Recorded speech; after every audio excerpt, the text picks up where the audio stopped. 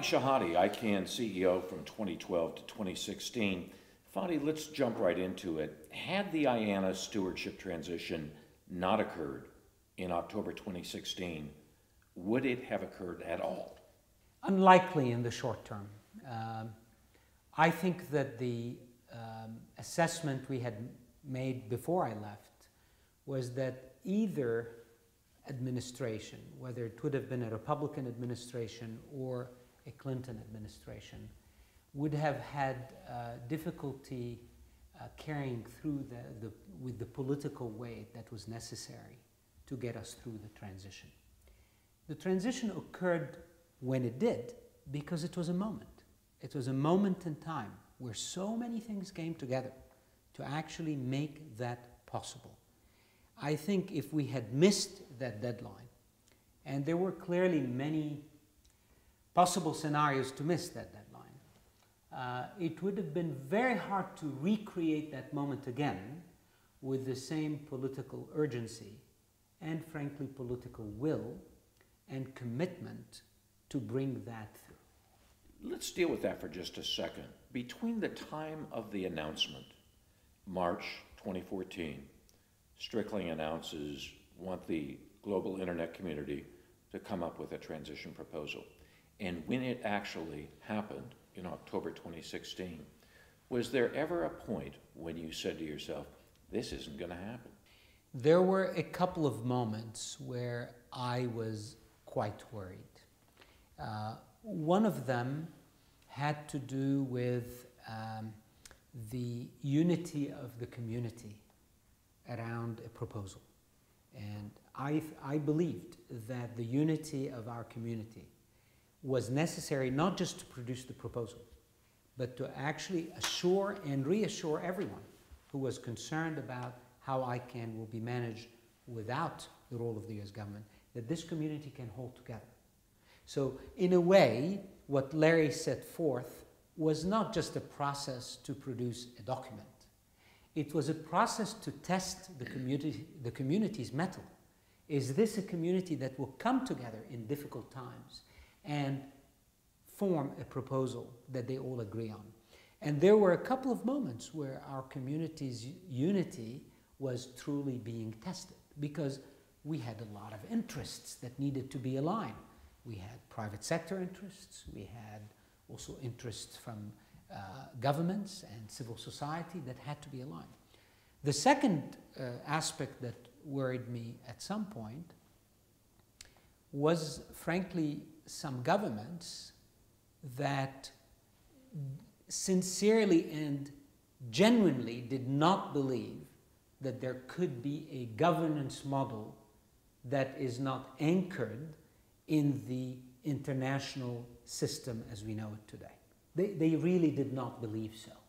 I mean, we have governments that for years had even lobbied for a UN-like structure for what ICANN does. And they believed that that's the right way to go. This was not something against ICANN. This is where their years of understanding of how we will agree on things at a global level need to happen. And so if those governments had continued their deep mistrust and therefore did not come around to say, and frankly I have to give huge credit to governments like China and India and others who came around and at the end said, this is the right model. And this is remarkable. They could have potentially delayed the transition. So these were the two issues.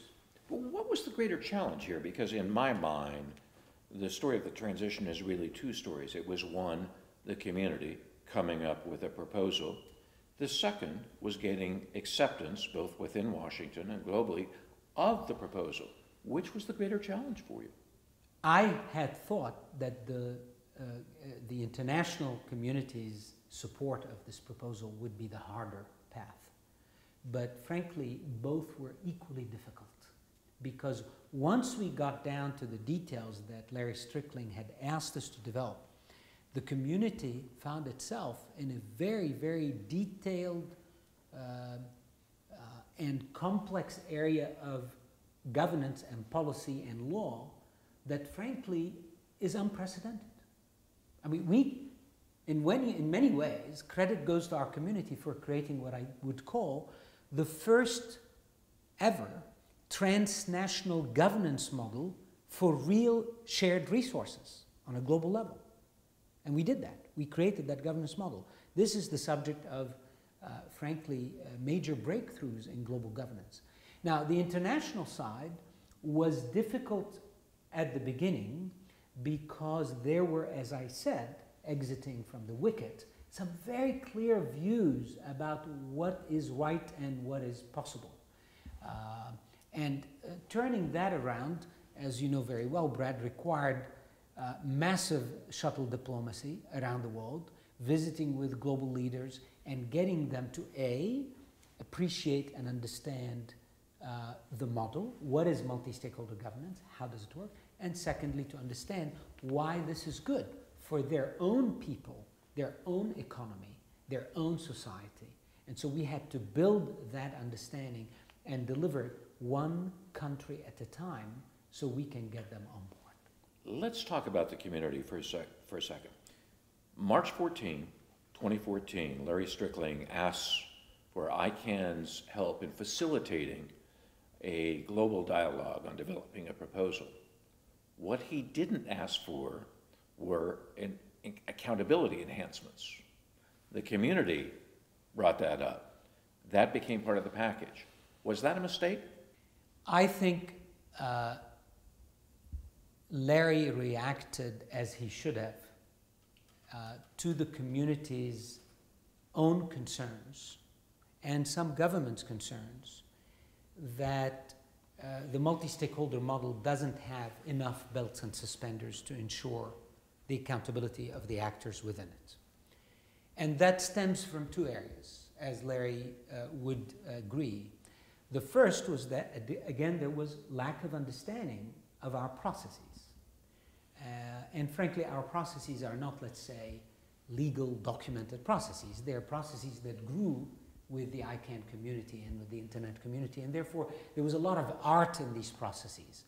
But that was not sufficient for many people who had not understood how these processes work, and they were concerned that these processes would be rigged or influenced or unclear, and the insiders would be able to prevail. And so that was one driver, lack of understanding. The other driver was frankly some of the requirements coming to us from the US government, even beyond Larry Strickling and NTIA, from Congress, from various committees, that were telling us, look, we understand why it is important for the US to finally fulfill its commitment to let ICANN be independent.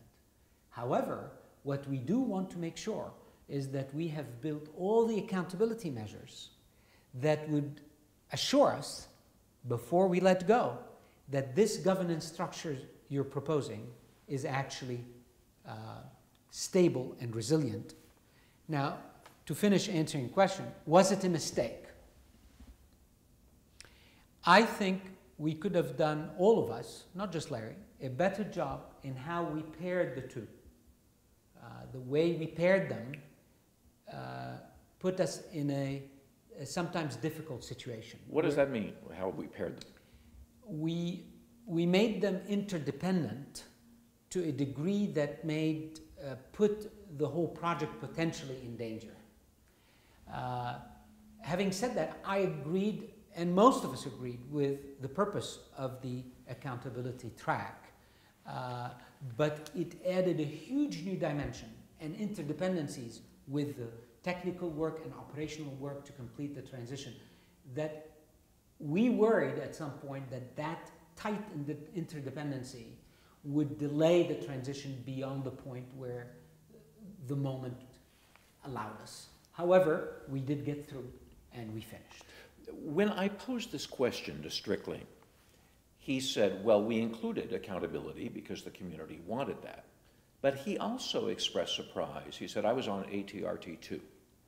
And you could have heard a pin drop. There wasn't a lot of concern or activity. And my initial response was kind of, and I'm quoting him here, okay, we'll do this, but where were you around ATRT2?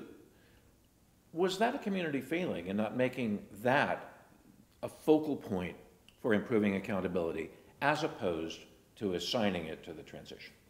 When ATRT2 meetings and activities were taking place, there was no backdrop of a power shift.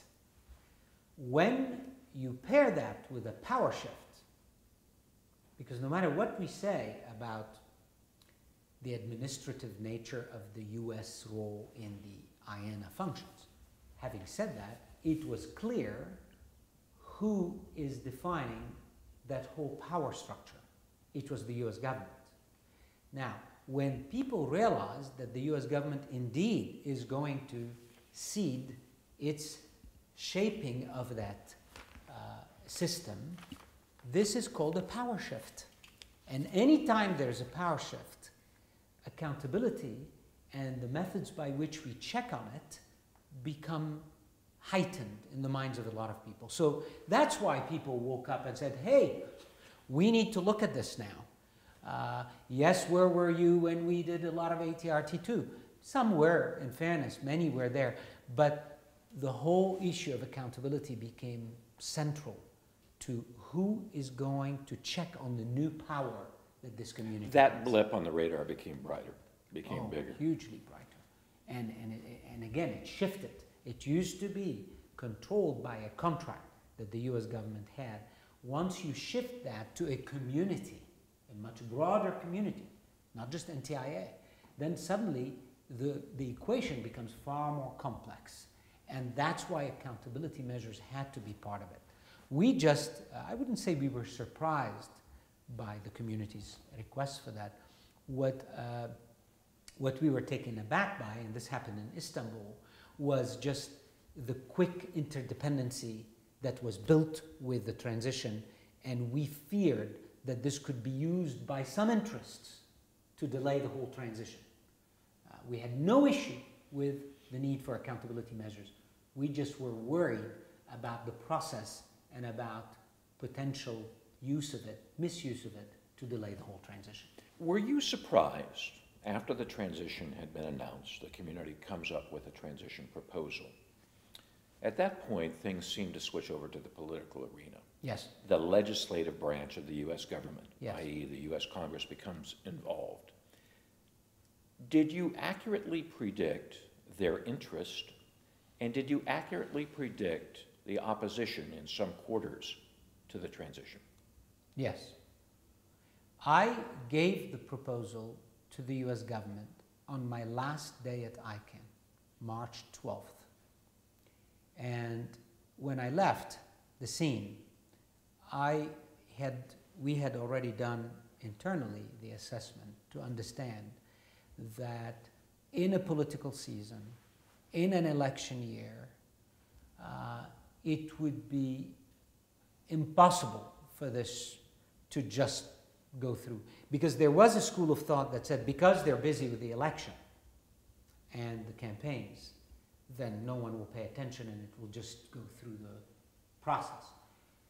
I was with several members of my team of the opinion that actually this will play perfectly into the hands of anyone that wishes to portray this administration as weak or as unable to stand up to global pressure.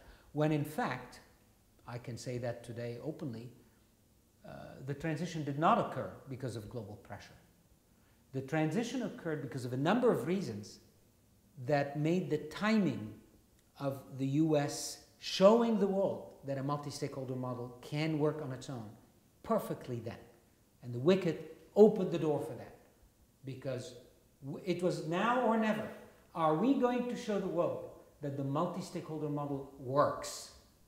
Because so long as that model was hinged to a government, then it's not multi-stakeholder. Then it's a single stakeholder who is making sure all the other stakeholders behave.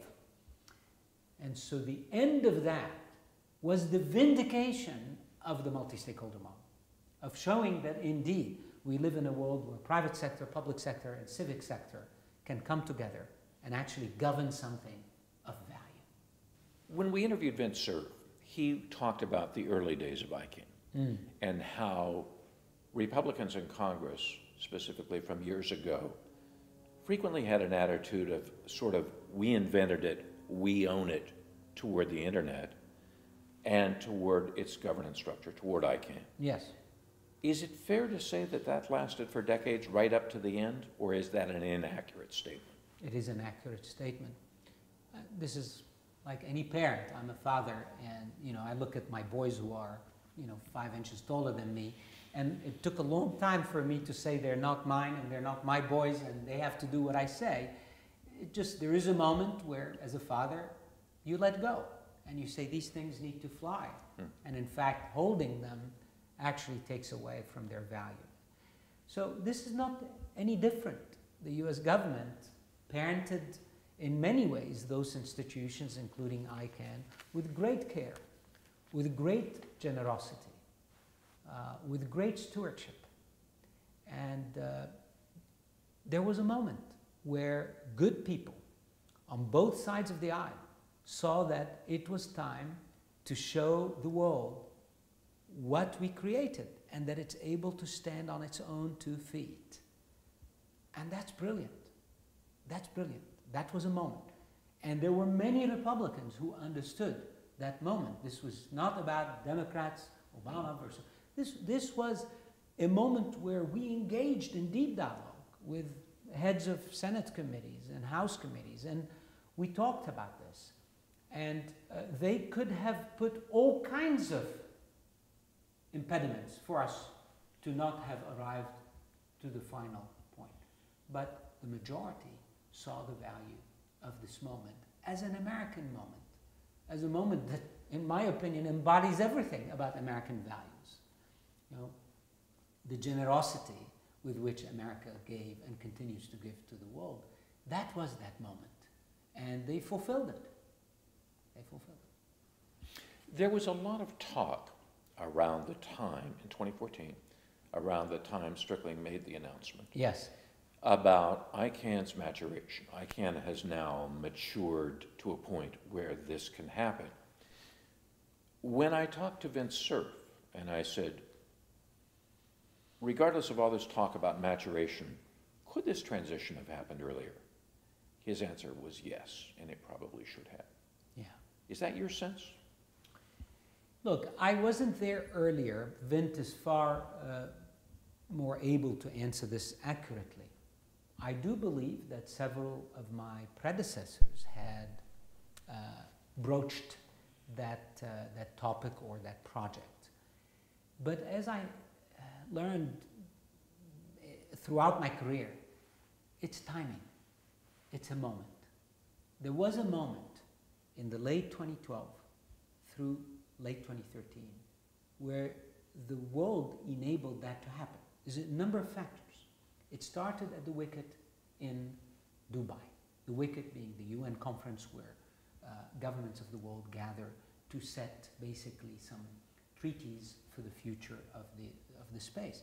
And at that moment, in Dubai, in December 2012, it became very clear that those who understood and believed the multi-stakeholder model of governance that has private, public, and civic players working together, collaborating, works, were actually a minority.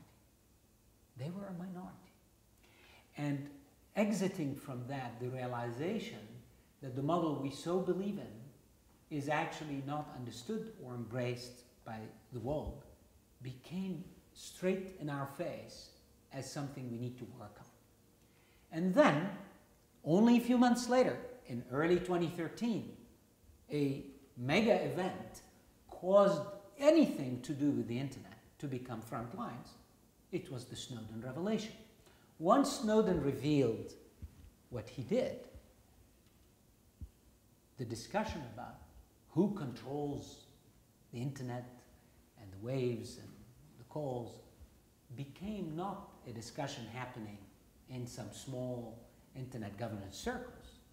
It became a discussion happening at the level of heads of state, at the level of CEOs, And so what Snowden did was not to solve or cause the problem. What Snowden's revelations did was to heighten the political focus on this, so much so that if you combine that with what happened at the Wicket only a few months before, there was a moment, frankly, where we felt a crisis. Well, that begs the question.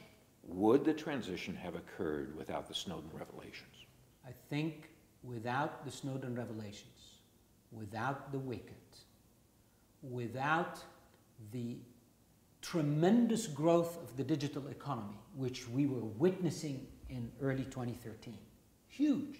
I mean, we went from, nothing to a few trillion last year, close to 4 trillion. All of these things made the moment. But yes, Snowden contributed to that. There is no question that had those revelations not happened, it would have been a different political environment. And that's obviously what led people like, at the time, Angela Merkel talking about a European internet and then a German internet. It led President Rousseff, who traditionally, as Brazil does, opening the UN General Assembly in 2013 to call for a new world regime in order to deal with the digital matters. This was quite critical stuff. We've never heard a head of state come in at that level and make such important requests. So all of this happened. She made that speech because of Snowden and the revelations that her own phone could have been tapped into.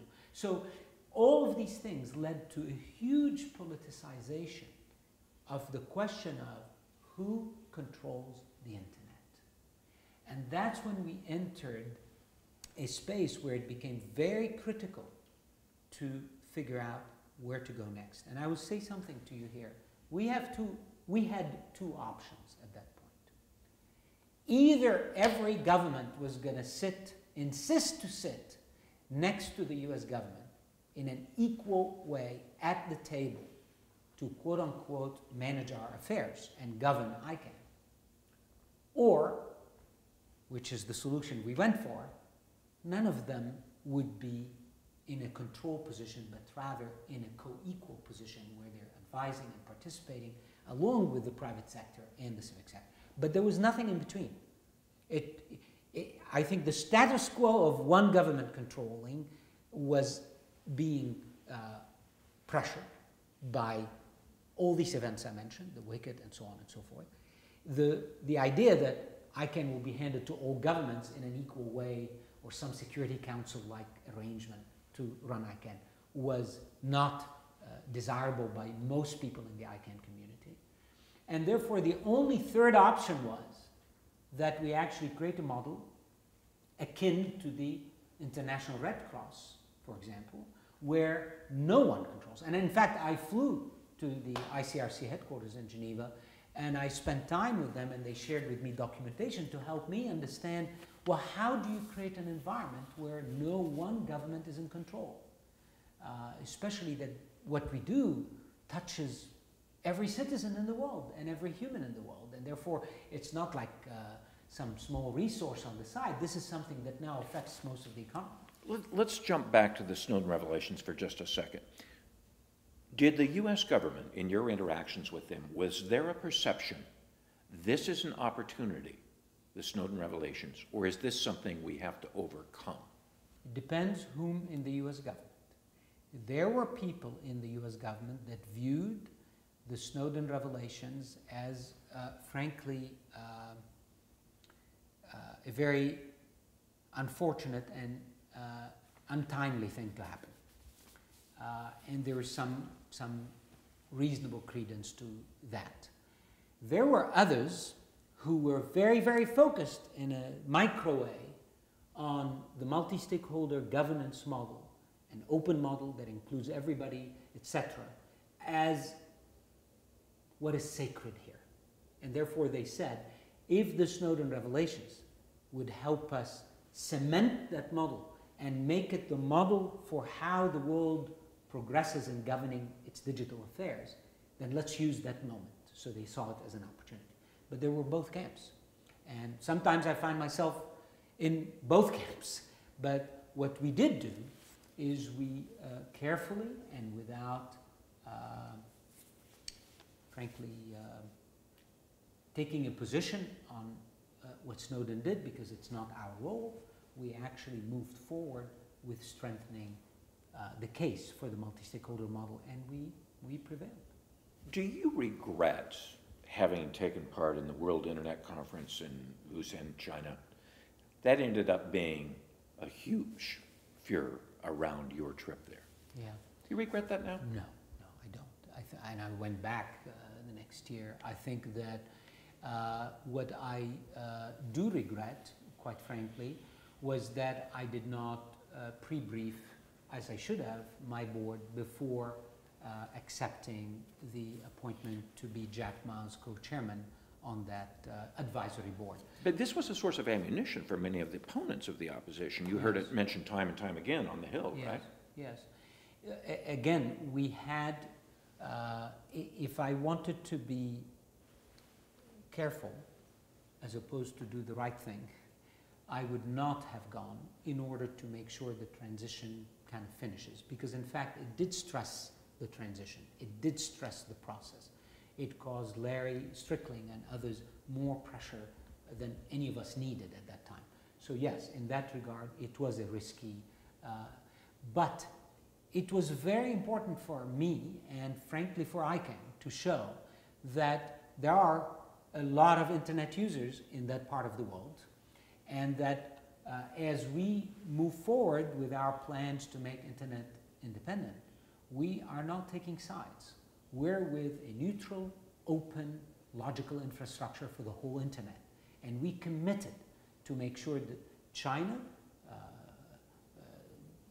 Latin America, Brazil, Russia, everyone in the world can leverage that same powerful singularity that the ICANN unique identifiers provide. That was our mission, because that's the right thing for the internet. So walking away from China may have been a politically cautious thing to do, but walking away from China or any country, however small or big, that makes part of this one world community that ICANN believes in, I think would have been cowardice. And that's why I went, even though I knew that there will be some backlash about being in China. Let me ask you this. When you look back at your tenure at ICANN, what was the most problematic point in your interactions with the U.S. government, whether it be a committee on the Hill, whether it be NTIA, whether it's the transition or any other issue? What was your most problematic point? In the early stages of the transition, which are not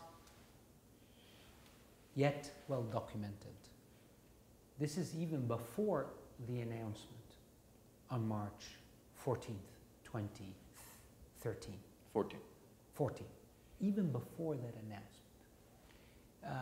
There were some very difficult discussions that we needed to have to reach that point. There were tense moments. But I think we managed to get there at the end, and the announcement was made, because it was clear at that time, but there was a very small circle of people having these dialogues, and I was frankly orchestrating that so that we can get to a decision for the US to announce this. And that date was also not the original date. The original date of the announcement was to be in September. And then it was moved to March 17th. And the reason it moved was the Net Mundial meeting in April in Sao Paulo. So we moved that date so that we can go and meet the global community with that transition announced. And March 17th, of course, moved to March 14th because there was a leak that caused one major newspaper to want to publish a story on the 14th. That's why our hand was forced to announce on that Friday, unfortunately late on a Friday, and many people you know, unfortunately, and wrongly went after Larry and myself for making that announcement on Friday, but you know very well, Brad, that was, our hand was forced. We were planning to do it calmly on a Monday and share and have the whole week to The talk league to forced the news conference. Exactly. Let me ask you this. In hindsight, and I'm sure you've heard this, many people will go, what was the deal with Net Mundial? It was sort of there, it was a flash, it kind of went away, it's off a lot of people's radar. How would you answer that question? Oh my goodness. Net Mundial was the moment where we turned the corner on the global acceptance of the multi-stakeholder model. Remember, Wicket, we left the Wicket with people saying, this model, we're not sure. Net Mundial was a moment when everyone from the Secretary General to of key organizations to representation by tens of governments, by businesses, all came together with a presidential presence from President Rousseff at the time to back the multi-stakeholder model. That was the moment where everything we worried about at the Wicket was turned around. That's when you got the international acceptance. Yes, and of course as a result of that, walking out of the Net Mundial meeting, President Rousseff asked to meet me in her private suite. So I went to meet her in the Hyatt in Sao Paulo, and we talked. And we agreed that now we need to bring many other key governments to publicly also make the same level of commitment to ICANN, being the global authority responsible for the logical layer, logical infrastructure of the internet, to come along. Because President Rousseff told me that alone she cannot hold that torch. We need others to come. And of course, history will record that this was in April 2014, and in June 2014, China sent its most senior official reporting to the president to the ICANN meeting in London to announce that ICANN is the institution that China will back to manage this. So we had achieved that huge turnaround starting in Net Mundial. If we had not had President Rousseff with the success of Net Mundial and the success of the multi-stakeholder model, I don't think China would have come around, and later India with His Excellency the Indian minister speaking to the ICANN meeting in Buenos Aires and announcing the same thing. How important was that international acceptance to the legislative branch, to Congress? In private, most of our meetings with Senate and House leaders, I think most of them understood the importance of these positions by those governments, even if they're not always governments we agree on in how the digital space should be run. But their agreement, at least, to maintain one internet infrastructure was very important. And the way we, and you know, we got help from very, very senior public officials or ex-officials in Republican administrations, the positioning that we used, which was truthful for why this is important, was if we can get all those players, all those governments to work with us on one internet infrastructure at the logical level, that it's very good for business, it's very good for societies. It supports our ideals of liberalism and openness and inclusivity. And these are, if I may say, very Republican ideals as well. And so I think they all saw that this was for the public good, for the global good, and that we should do it together.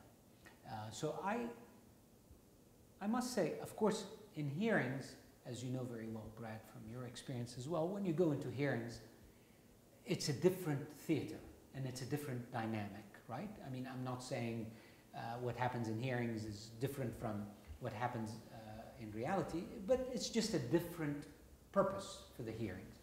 And I thought, frankly, that every hearing I was subjected to, and every question in general I was asked, was in very good faith. And these experiences, I think, enlightened all of us, enlightened many senators too, about our goodwill, our commitment to American values and an open internet for everyone. That we were not competing with them in who's more American in our approach. Actually, they all came along and gave us much of the green light to move forward because they saw that we are one in our goals. I remember having a conversation with you when the transition was being debated on the Hill. And you had asked me, you said, what do you think is the greatest threat to the transition? And my response to you was, it becomes a presidential election issue. But you never told me your opinion. Was that ever a serious concern of yours? It became a concern after I left on March 12th, not before. I got very worried. I was very, very focused on the moment when we talked about this, you and I, Brad. And you were looking much further down. You were thinking about the election. After I left on March 12th, because up to March 12th, I had one goal: get that proposal in the hands of Mr. Strickland. Because if we hadn't, every day at that point was becoming really, really dangerously shortening our window. And so I focused entirely on that. Once March 12th passed, not only did I give the proposal, but I also decided to resign and leave on that day. I watched, of course, as then the presidential campaign was heating up. And I must say, I did become worried that this would become a political football. And I remembered your comment. I remembered our conversation. And thankfully, it didn't, because of one thing, and only one thing. The hard work our community put to get that proposal in the hands of Strickland is unbelievable. And I hope somewhere in all of this dialogue, people remember the sacrifices that were made by our community. I mean, serious sacrifices. For those who are watching us here and don't know ICANN, all of our community are volunteers who put in time to figure that out. Yes, we had a lot of help from legal firms, but a lot of sacrifice was put in. Had all this work become a political football between candidates, it would have been a shame. Not only because the transition wouldn't have happened, but it would have, in my opinion, taken away a unique and golden opportunity, which we got, to actually show everyone that there is a different model in the 21st century to actually manage transnational resources. And that's, I mean, as you know, I'm now working both at Oxford and Harvard in their government schools as a fellow.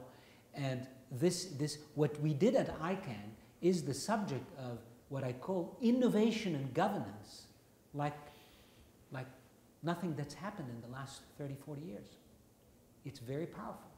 And it actually is serving us now to start thinking, how do we govern and build solutions for things like ethical frameworks for artificial intelligence and big data, for things like how do we make IoT devices safe when they're deployed. All of these things which are upon us now, which are not in ICANN's remit, we're using the success of our ICANN transition and the governance model that emerged to actually guide us. It doesn't mean it's the right one for these issues, but it's guiding us.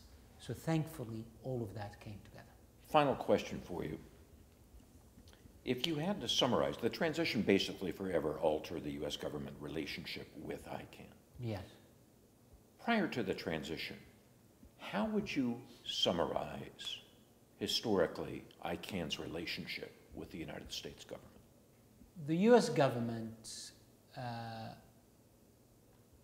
role with us was very much and I don't know if many people would believe that, but was actually very much limited and defined by what was in the contract. So many people thought that there's much more to it. They must have a red line to Fadi and tell him do this or don't do that. Actually, that wasn't the case at all. In fact, the characterization of that relationship by Larry is correct, that it was an administrative role and that it was a role that gave the US government the backstop role should ICANN's experiment go bad.